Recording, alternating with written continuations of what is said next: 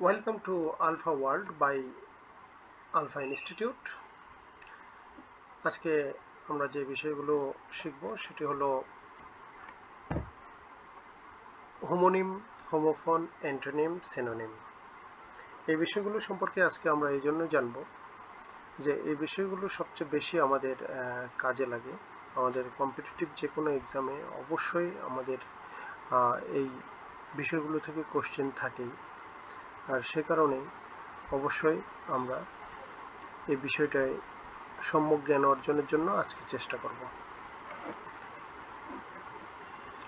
তো শুরুতে দেখে নেওয়া যাক এখানে কি কি আছে। আমাদের এই পেজে দেখা যাচ্ছে হোমোনিম, হোমোফোন ভিন্নার্থক শব্দ, এবং অ্যান্টোনিম বিপরীতার্থক শব্দ, এবং সিনোনিম সমার্থক শব্দ।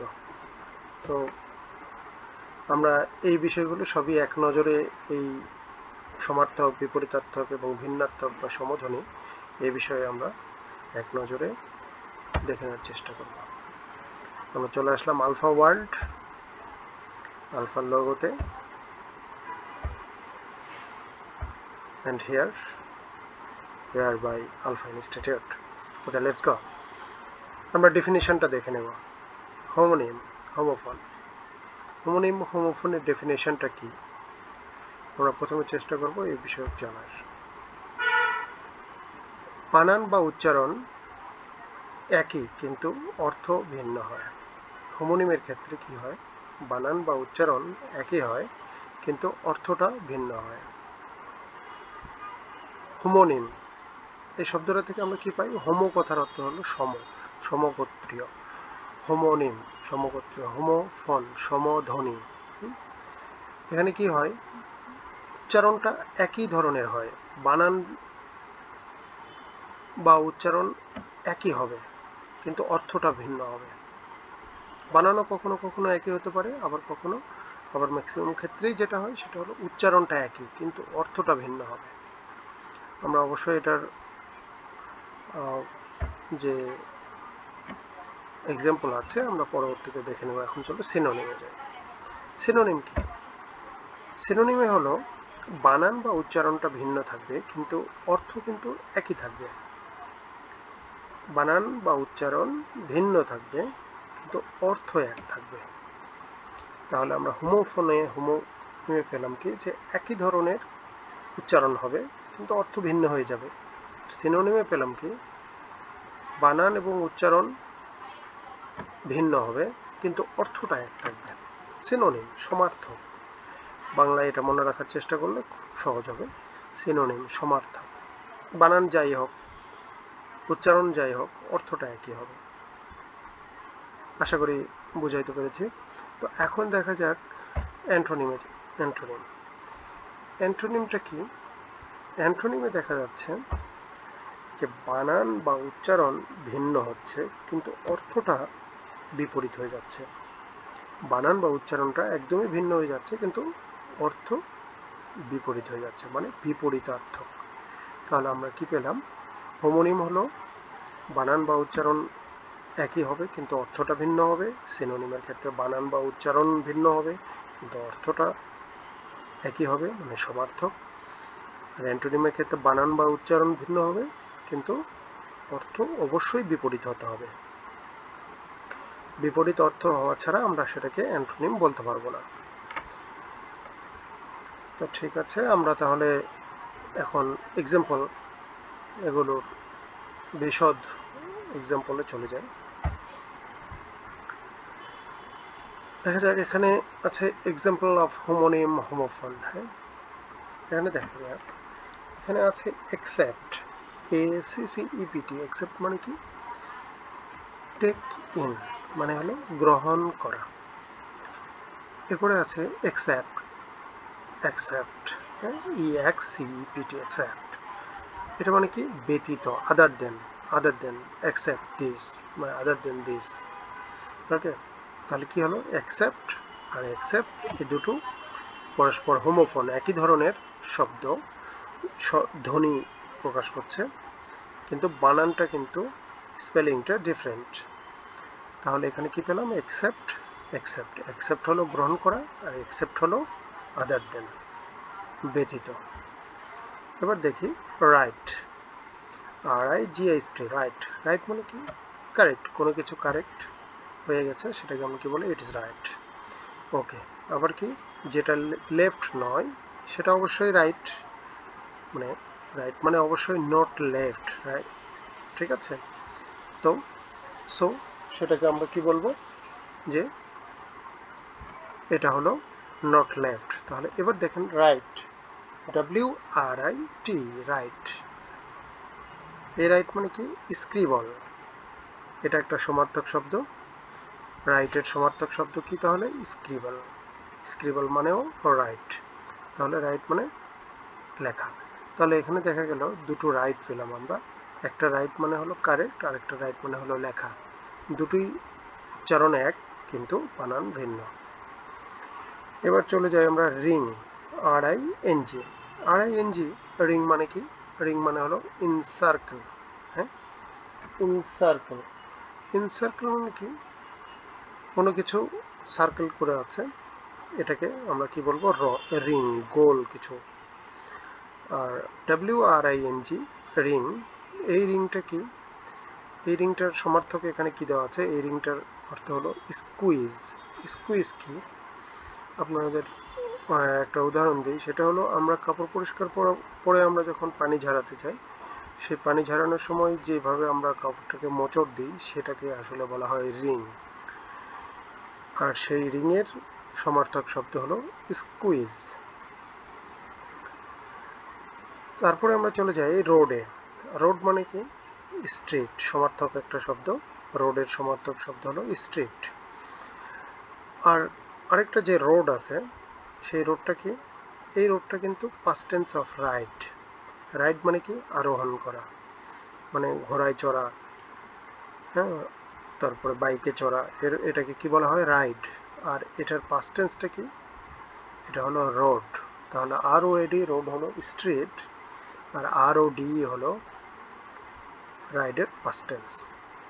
ওকে, এবার চলে যায় রোল, রোল মানে কি আসলে ফাংশন, হ্যাঁ ফাংশন, ফাংশন এটা একটা সিনোনিম, রোল মানে ফাংশন।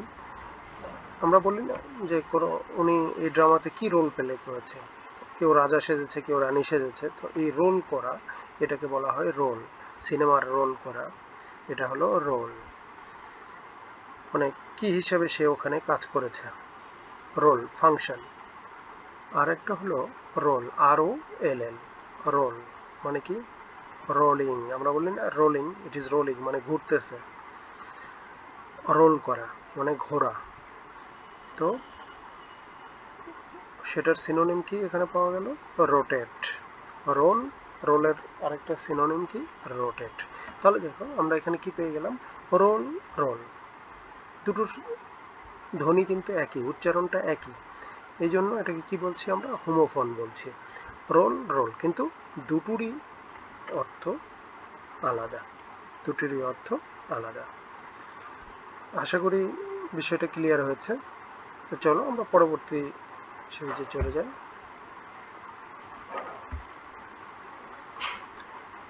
এখানে দেখতে পাচ্ছি সিনোনিমের এক্সাম্পল, সিনোনিমের এক্সাম্পলে আমরা এখানে দেখতে পাচ্ছি synonyms of hope, synonyms of hope, hope মানে আমরা জানি আশা, কোনো কিছু আশা করা, এটা নাউন হয় এটা ভার্ব হয়। তাহলে দেখো এখানে প্রসপেক্ট, হোপের একটা সিনোনিম হলো প্রসপেক্ট, একটা সিনোনিম হলো প্রমিস, একটা সিনোনিম হলো এক্সপেকটেশন, আরেকটা হলো উইশ, আরেকটা হলো এক্সপেক্টেন্সি। হোপ তো আছে, ট্রাস্ট, এক্সপেক্টেন্স, লুক আউট, ঠিক আছে। তাহলে কি কি পেলাম, prospect, promise, expectation, wish, expectancy, hope, trust, এক্সপেক্টেন্স, look out, ঠিক আছে। তাহলে এই যে নাউন আর ভার্ব বললাম, এই যে লেফট রোতে যেগুলো আছে, লেফট কলামে যেটা আছে, prospect, promise, expectation, wish, expectancy, these are noun. আর এই পাশে যেটা আছে সেটা হলো verb, hope, trust, এক্সপেক্টেন্স, look out. ঠিক আছে, বোঝা গেল? তাহলে হোপের কতগুলো সিনোনিম, কতভাবে এই সমার্থক এই শব্দগুলো ব্যবহার হতে পারে। এবার চলে যাই আমরা সেন্টেন্সে, এক্সাম্পল ইন সেন্টেন্সেস। কি বলছে এখানে? I hope get rid of this disease quickly and return to us.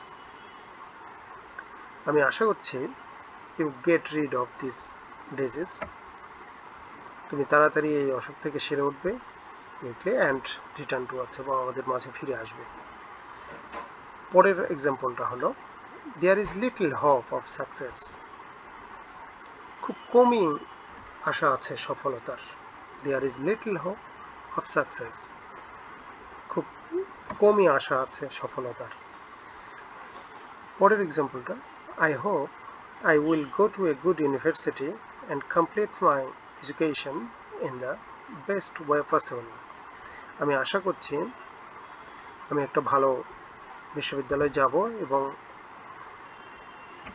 আমার পড়াশোনা শেষ করব এটা সবচেয়ে দ্য বেস্ট ওয়ে পসিবল, যত ভালোভাবে সম্ভব। তারপরে পাচ্ছি কি I hope Mary found her wallet, আমি আশা করছি মেরি তার ওয়ালেটটি খুঁজে পেয়েছে। তারপরে my sister always hopped that her daughter weed go to school, আমার বোন সবসময় আশা করেছে যে তার কন্যা স্কুলে যাবে। তাহলে আমরা মোটামুটি আশা করি যে সব সিনোনিমস অফ হোপ এর আলোচনা করলাম। বিষয়টা ক্লিয়ার হয়েছে যে বিভিন্ন সার্কামস্ট্যান্সেসে কি ধরনের একটা শব্দের বিভিন্ন সিনোনিম ব্যবহার করে সেন্টেন্স আমরা রাইটিংটাকে আরো পারফেক্ট করতে পারি। আর রাইটিং পারফেক্ট করার জন্য অবশ্যই আমাদেরকে সিনোনিমসের স্টকটা বাড়াতে হবে। তো আমরা চলে যাই পরের পেজে।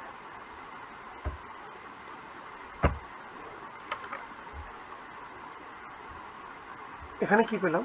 Synonyms of trust. দেখেন এখানে সিনোনিম অফ ট্রাস্ট, আমরা এর আগে একটা কি পেয়েছিলাম? হোপ, না? হোপ মানেও কি? হোপ মানে হোপের একটা সিনোনিম হিসেবে আমরা পেয়েছিলাম কিন্তু যে ট্রাস্ট, রাইট? তো দেখেন এখানে শুধু এসছে ট্রাস্ট, তাহলে তো অবশ্যই আমরা হোপকেও পাবো এখানে অবভিয়াসলি, কিন্তু ট্রাস্ট আরো কত ব্যাপক অর্থ বোঝায়, কত ধরনের অর্থ বোঝাতে পারে। কারণ আমরা হোপের মধ্যে যে সমস্ত সিনোনিমসগুলোকে পেয়েছিলাম সেগুলোকেও আমরা এখানে ট্রাস্টের আন্ডারে পাবো, কিন্তু তাছাড়াও ট্রাস্ট যে আরো অনেক ধরনের অর্থে ব্যবহৃত হয় বা ব্যবহার হতে পারে সেটাও আমরা এখান থেকে জানতে পারবো। একদম ফার্স্ট কলামে আমরা দেখি ট্রাস্টের অর্থ এখানে আসছে confidence, Reliance, faith, assurance, credit, পুল, ring, deposit. Second column luggage, locker, ক্রেডেন্স, believe, dependence, conviction, take, hop. Third কলামে expectancy, expectance, lookout, responsibility, accountability, liability, charge, burden। তাহলে দেখুন এখানে কত ধরনের, আমরা ইভেন ট্রাস্ট বলতে লাগেজও বোঝায়, লকার বোঝায়, এটাও আমরা কিন্তু এখানে পেয়ে গেলাম যে ট্রাস্ট মিনিংটা লাগেজও হয়। আমরা এখানে সমস্ত সেন্টেন্সগুলোর এক্সাম্পল, ওয়ার্ডগুলোর এক্সাম্পল ইন সেন্টেন্সেসে দিতে পারবো না, অন্য আরেকটা ভিডিওতে আপনাদের সঙ্গে এই ইউজগুলো নিয়ে আলোচনা করব। তো এখন আমরা চলে যাই সেন্টেন্সেসের মধ্যে এই কিছুর এক্সাম্পল দেখার জন্য ট্রাস্টকেই ব্যবহার করব। Jane, do you have complete trust in me? Jane, তোমার কি সম্পূর্ণ বিশ্বাস আছে আমার উপরে? They can't trust Andersons anymore. They can't trust Anderson anymore. তারা অ্যান্ডারসনকে আর বিশ্বাস করতে পারে না। You have to trust your doctor to get rid of your illness.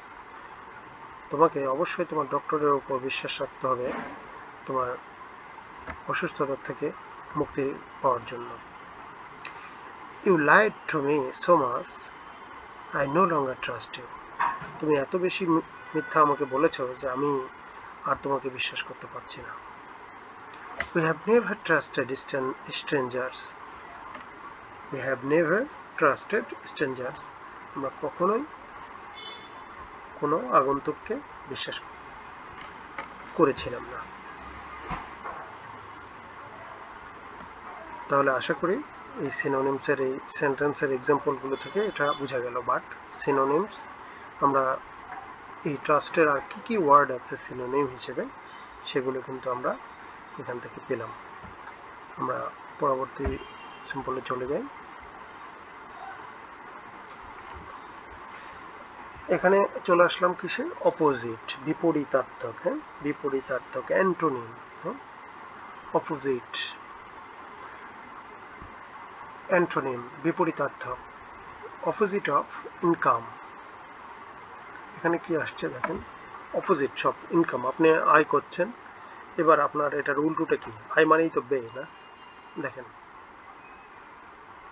Expense, expenditure, outgoings, cost, charge, outlay, payment. তাহলে দেখেন আমরা ইনকামের কতগুলো অপোজিট শব্দ পেয়ে গেলাম। এখন আমরা এই অপোজিট শব্দগুলো ছাড়াও আমরা শুধুমাত্র ইনকামটাকে কিভাবে সেন্টেন্সে ব্যবহার করা যায় আমরা সেগুলো দেখি। The permafrost incident that took place especially in the pole and near the poles prevented farmers from earning income. The permafrost incident that took place especially in the pole and near the poles prevented farmers from earning income. Permafrost incident এটা একটা incident, ঘটনা যেটা took place especially in the কোথায়? Pole.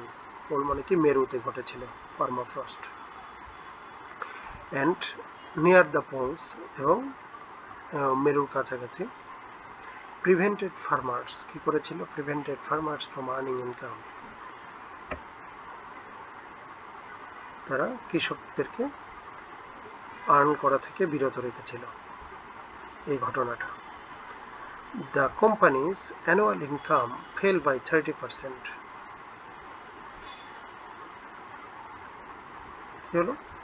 কোম্পানির বাৎসরিক যে আয় তা একবারে 30% নেমে গিয়েছিল। ফেল বাই 30% নেমে গিয়েছে। Fail by 30%. Alex has a nice income. Alex has a nice income. Alexের একটা ভালো আয় আছে। My brother's annual income, আমার ভাইয়ের বাৎসরিক আয় is more than this dollar. Okay, so আমরা মোটামুটি এই ইনকাম এর যে অপোজিট ওয়ার্ডগুলো আছে বা অ্যান্টোনিমগুলো আছে আমরা এটা সম্পর্কে জানলাম এবং এটা কিছু এক্সাম্পল আমরা এখানে পেয়ে গেলাম। ওকে, আমরা নেক্সট দিকে চলে যাই।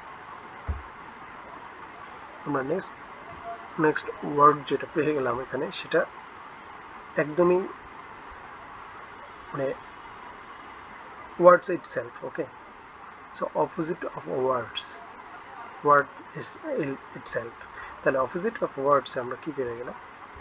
numbers. words এর opposite কি? numbers. digital, integer, symbol. তাহলে আমরা words এর কি কি words এর যে বিপরীত হতে পারে, words এর শব্দের বিপরীতে কি হয়? নাম্বার হয়। তারপরে হয় ডিজিটাল, তারপরে হয় ইন্টিজার, তারপরে হয় সিম্বল। তো এখন আমরা সেন্টেন্সে ওয়ার্ডের ব্যবহারটা কীভাবে হয় এটা একটু যাই দেখি। আমরা তো এমনি শুধু শুধু ওয়ার্ড বলি, হ্যাঁ ওয়ার্ড, হ্যাঁ অনেকগুলো ওয়ার্ড জানতে হবে, ওয়ার্ড জানতে হবে, এটা জানতে হবে, কিন্তু ওয়ার্ড ইটসেলফ, ওয়ার্ডকে সেন্টেন্সে ব্যবহার করা, এটা জানি না কতজনে কখন করেছেন কিনা। এবার এটা শিখেন যে ওয়ার্ডকে শব্দ সেন্টেন্সের মধ্যে কিভাবে ব্যবহার করো। ওয়ার্ডকে ওয়ার্ড ইটসেলফ মানে ওয়ার্ড শব্দটাকেই কিভাবে আমরা ব্যবহার করব। Words are sometimes insufficient to describe what happened. Words are sometimes insufficient. শব্দ কখনো কখনো মাঝে মাঝে কি হয়, insufficient to describe what happened.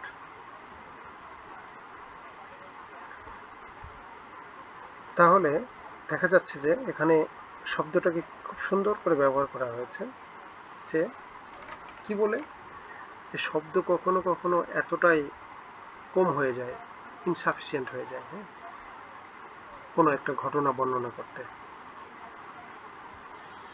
তারপরে দেখা গেল you have to choose carefully the words you use to describe the event. তোমাকে খুব যত্ন সহকারে ওয়ার্ডস কি করতে হবে, চুজ করতে হবে, ওয়ার্ড খুঁজতে হবে, ওয়ার্ডকে সিলেকশন করতে হবে, কি করার জন্য, use to describe the event, কোনো ঘটনা বর্ণনা করতে তোমাকে খুব যত্নবান হতে হবে ওয়ার্ড চুজিং এর ক্ষেত্রে। You have to choose carefully the words you use to describe the event. তাহলে ওয়ার্ডসকে নিজে ইটসেলফ, ওয়ার্ডস শব্দটাকে আমরা সেন্টেন্সের মধ্যে কিভাবে ব্যবহার করি সেটার একটা এক্সাম্পল এখানে পেয়ে গেলাম। তো আশা করি আপনারা এই বিষয়ে আমরা যে প্রয়াস করেছি এটা আপনাদেরকে কিছুটা জানানোর জন্য আপনারা যথেষ্ট জ্ঞান অর্জন করেছেন এটা থেকে বলে আমি আশা করি। So keep learning and studying a lot, আর অবশ্যই অবশ্যই আপনাদের জন্য আমাদের চেষ্টা থাকবে আগামীতে নতুন নতুন ভিডিও দেওয়ার। তাই আপনাদের কাছে আমাদের জন্য যে উৎসাহ আবেদন থাকবে, আপনারা উৎসাহ দেবেন বেশি বেশি, এই জন্য অবশ্যই আমাদের ভিডিওটাতে একটা লাইক দেবেন এবং অবশ্যই চ্যানেলটাকে একটা সাবস্ক্রিপশন দেবেন। তাহলে আমরা যখন নতুন ভিডিও দেব তখন আপনারা এটা খুব সহজেই আপনারা এটা নোটিফিকেশনটা পেয়ে যাবেন। ধন্যবাদ সবাইকে।